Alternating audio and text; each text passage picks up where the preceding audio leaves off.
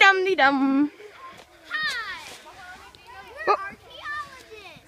We're going to analyze a wigwam. Wow, I've never heard of a wigwam before. What is it?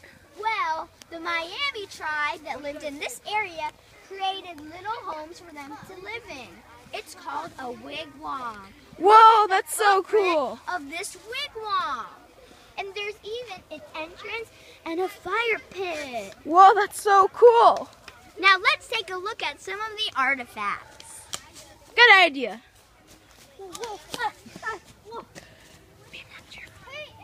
Hello.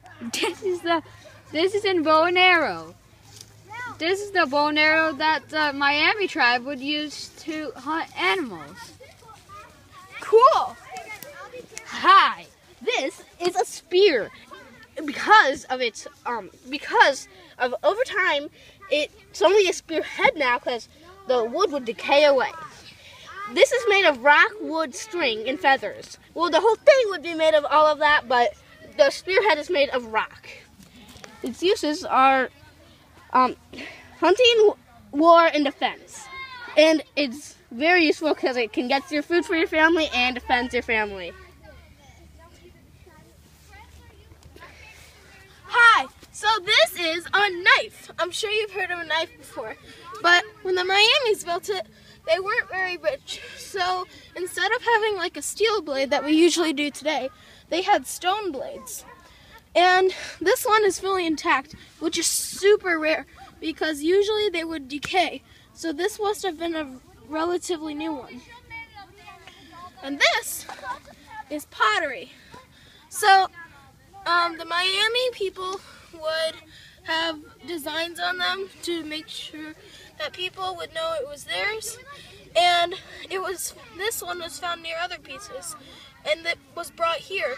So that must meant it was either in maybe a pottery shop or they had more pottery than just this. This is a piece of beadwork. Beadwork was a very common art for the Miami tribe Indians.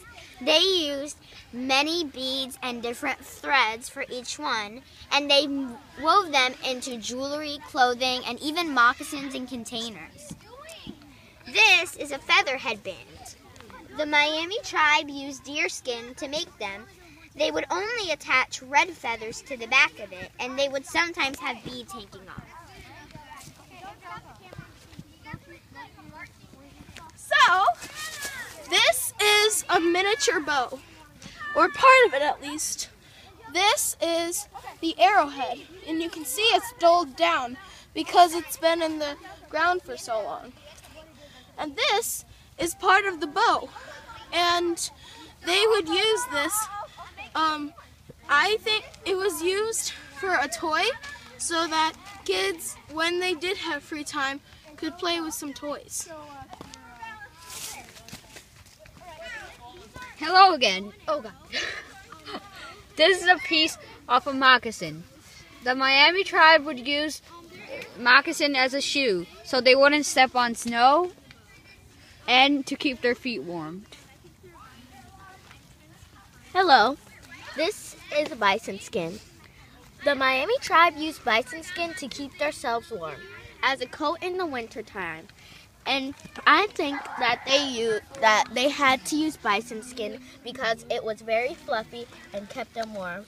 Like if they used other kinds of skin, it wouldn't be as warm and it wouldn't keep them warm in the winter. So, hello again.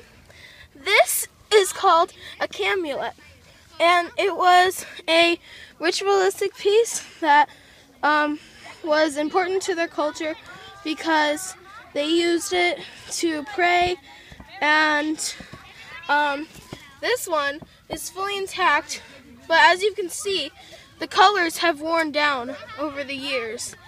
So,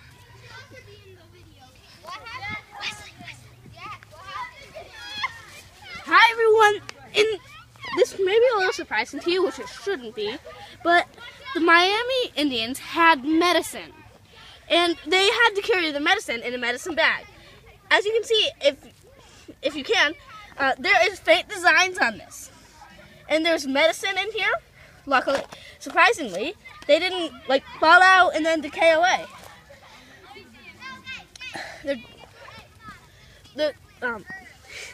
Some medicine was in glass bottles, which they had to trade for in order to get, because I don't think they could get glass then. The medication was made of herbs and other plants, and it could heal gun wounds and arrows wounds. This is Indian corn.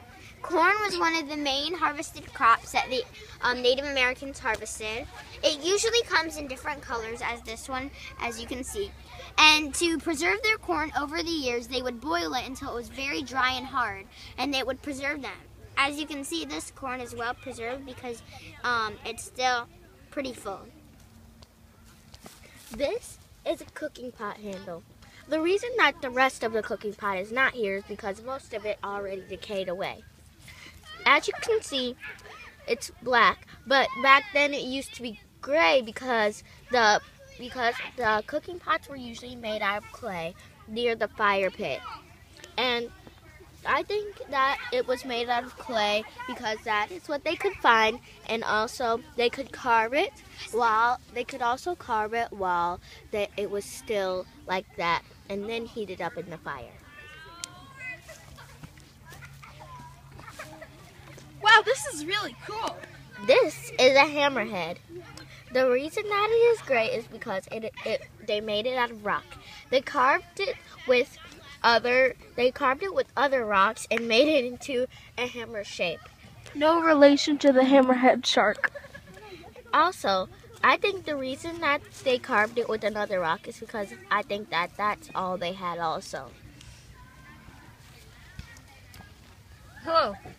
This is a bucket that the Miami tribe would use. The woman would get water from the nearby lakes and rivers. This is an axe head. Like the spear, it is decayed away, and that is why there is no handle on it. But if they use another material, it might have still been there. It is made of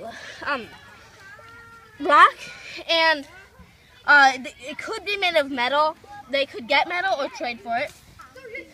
And it was made of very strong materials, so it wouldn't break as fast as maybe sticks, just normal sticks. They would use a big, thick piece of bark. Finally, this is the head of a tomahawk. The reason that you can't see the bottom of it is because it probably wore away, because tomahawk, the bottoms of it were made from wood. But this is a metal blade. The Miami tribe got the metal from the Europeans when they came over to America. It is very sharp and dangerous, and it has many uses. You don't just use it for a weapon. You can also use it for chopping, cutting, and other everyday needs. Like the axe.